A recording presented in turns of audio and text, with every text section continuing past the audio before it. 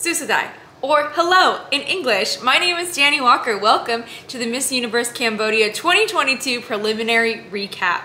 If you enjoy pageant related content and vlogs, I hope that you'll choose to subscribe and hit that notifications bell. And if you really love the channel and want to know other ways to support it, you can check out my merch store or the super thanks button. I would greatly appreciate that. Before we jump right into it, there's a few things you're going to want to know before you watch this recap about the preliminary competition. First, they do not compete in swimsuit.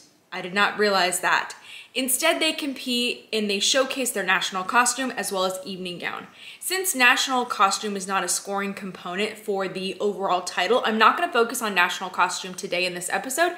Instead, we are going to talk about the evening gown competition because that does count when it comes to selecting the new title holder. Just looking at this year's competition in comparison to recent years, I think that the staging is already improving as well as the overall level of competition that the contestants are really bringing to the stage. It's becoming more and more competitive in terms of hair, makeup, styling, walk, wardrobe, all of those things, which is wonderful to see. This year there were 3 hosts for the show and there were 20 contestants. I'm not sure how they qualified to become an official top 20 contestant, but if you know, then please share that in the comments below. The other quick thing I'm going to say is I'm very excited for Cambodia because I mentioned them in recent years. I thought that they're one of those countries to really be looking out for because I feel like they're pouring into their program and into their contestants and their title holders, and they're one of the ones that have always been on my edge for favorites at Miss Universe in recent years. So I've been watching and paying attention, which is why I'm excited to recap this preliminary competition. Now I'm gonna share about my favorites in no particular order. I'm going to make mention of contestant number 1 because she did something that I've never seen at a national pageant of this level before, and that was use crutches. So clearly she was injured. I have to give this contestant a big round of applause for getting up on that stage and still competing regardless of crutches. That is not easy to do. Very excited for her just for getting up there. But I will say from a judge's perspective, it is very, very difficult to make an assessment for a score because you really don't know after she heals what type of performance she would put forward at Miss Universe. So I don't know what's gonna happen for her because I think it's a kind of a toss-up with the judges, but I will say that the hair, the makeup, and the gown was perfect on her.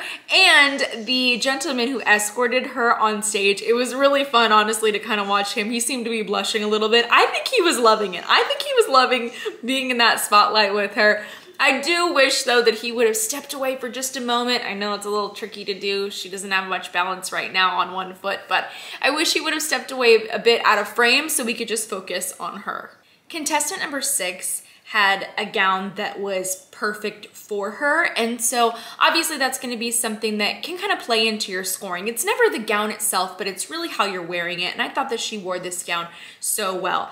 And the performance overall was good, but I will say that I think that she can relax her facial expressions a little bit more. I felt that sometimes it looked like she was thinking on stage, like overthinking while she was walking, instead of being present and living in the moment. Number 16, she had me worried for a minute when she walked out with this blue feather thing because I've seen contestants, they'll walk out and you expect them to remove that and they don't.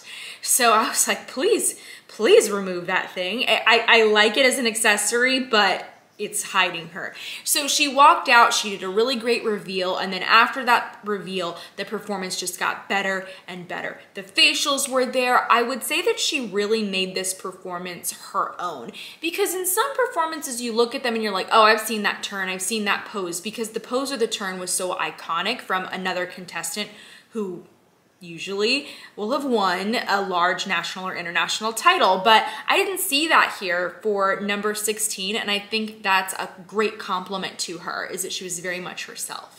Queens and contestants, if you're watching this because you're looking to improve for your next competition, this is a great start, but don't forget to practice for your interview. And that's exactly why I created Rehearsed to Relatable, an online course that you can take anytime, anywhere, where you can learn how to create a personal brand that's gonna make you stand out in the interview room. And this is gonna help you to answer all those basic questions like tell me about yourself that you should be prepared to answer in your interview.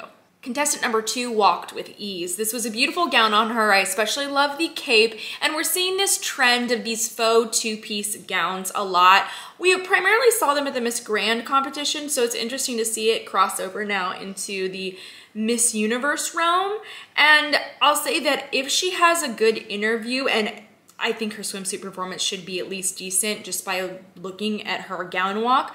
If she has a good interview, I can see her moving on into the semifinals, but I don't know how they're breaking that up for this year. I don't know if they're doing a top 10 or what that cut is going to look like. Number 8 wore a very safe evening gown. This is a similar style to what we see in the US a lot at Miss USA state pageants or really any Miss Division pageant. Of course, it makes sense. It's a beautiful silhouette, but it wasn't something that I would expect to see for this competition, although it still looked great on her. And I will say that the performance was good too. It complimented her. She did wonderful, but I would say that my jaw didn't drop for this performance. I wasn't like, oh my gosh, there was something so unique or so different about it, which there doesn't always have to be. I think that this performance could potentially move her forward. If you'll be tuning in for the final pageant for Miss Universe Cambodia, comment queen down below. Contestant number 3, oh my gosh. I love when combinations of colors are done very well for gowns, and this pink and gold was unexpected,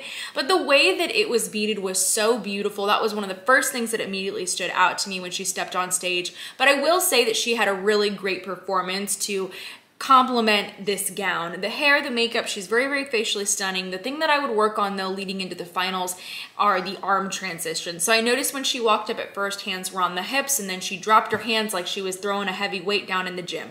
So we want to have those really smooth arm transitions that aren't sudden but also aren't over delayed when we're on stage, because that just draws the attention to the hands instead of the face. So that's one thing that can be adjusted for finals. Number 9, oh, this gown.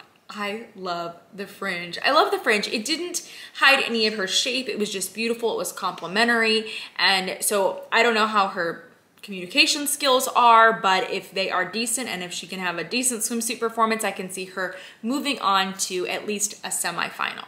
Number 4 had a beautiful gown on her. I have to say this purple jewel tone, it's rare to see on the pageant stage, but it was perfect for her. It really reminded me of the Mark Baumgartner gown that was used at Miss USA 2021 by Miss Nebraska, and as well as by Sorsogon at Binibining Pilipinas in 2019, I believe. It was this beautiful pink gown, so it was very reminiscent of that.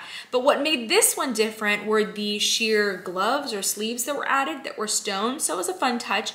The one thing I would change on her styling though was the clip in her hair. I just thought that it wasn't necessary, especially since she had the large necklace. Number 18. Before I talk about all that I love, I want to talk about just one adjustment I would love to make for this.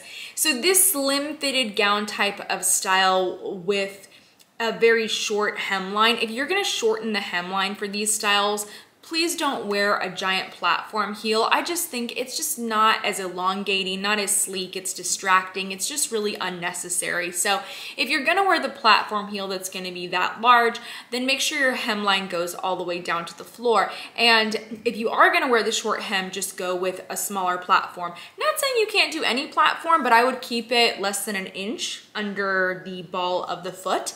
It's just gonna be a lot more sleek. So that's my one little styling change I would like to see happen. But this gown, so beautiful. I don't really even know what the sleeves are made out of. I don't know if those are sequins. I don't know if those are pieces of metal. I couldn't see close enough, but whatever it is, I loved it. And oh my gosh, the styling, the straight hair, the pop of color on the lips, the walk, the posing, all of it. She's definitely in my top 5. Number 15, I love gowns that have a cultural influence. And this gown to me was very Khmer. I hope I'm pronouncing that correctly. I'm trying. I really liked her walk though. The walk had a really beautiful sway to it, very similar to Hana's Miss Universe 2021. That's great. The one thing I would change here though is add in a few more smiles into the facial expression changes. I thought that she has a beautiful smile and I'd just like to see a little bit more of it. Those were my top 10 favorites for this year's competition. I appreciate you joining me for this episode as we near 100,000 subscribers. Oh my gosh, we're getting so close. I'm so excited. I appreciate all the support, encouragement. The shares of the videos are a huge help to me. And don't forget that if there's anything that you want to see on the channel that I haven't covered yet, feel free to leave those requests in the comments. And of course, if you haven't subscribed yet, you want to make sure to do so you don't miss out on any new episodes. And speaking of new episodes, episodes. If you want to see any of my recent Miss Universe coverage for the 2022 pageant, then you can start by checking out these other recent episodes. Thank you so much though for tuning into this one, and I hope you're going to come back for a lot more.